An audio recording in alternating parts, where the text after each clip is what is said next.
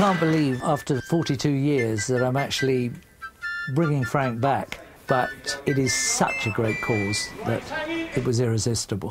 The first thing he said to me was, look, I will only do this if I'm able to do all my own stunts. And for a man who's in his early 70s, it's absolutely incredible. Everything we do is a little risky, but I don't get scared doing it. Now that's good. Because then I'd have too much fear and I wouldn't be able to do it at all. Oh, and all the way up. Look at that. It's an honour to be working with a living legend. Try one more. Let's just hope he's still living at the end of the day. Action! The bus scene is very much an homage to a very famous scene back in the 70s. I've got some change this time. I can't do any faster than that. That's No, fine. let's we can do one more. Let's try one more. Well, we had so many wonderful people that joined us, not least of which was Paul McCartney, who was a friend from way, way back. So if you just tell Ringo... Get out! Ow! Oh, sorry! Bloody kids! Excuse me, madam.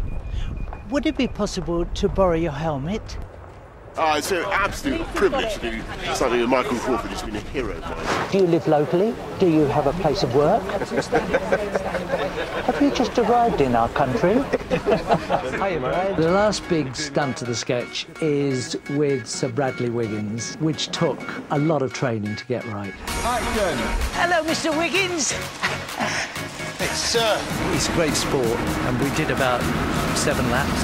That's it till the night now. Get out of the way! Oh, look, Dad's here. Have you seen Jessica Spencer? No, I haven't. Get off. I don't know who was more scared, me towing him, a 74-year-old man along, or him holding on to me a week before the World Championship.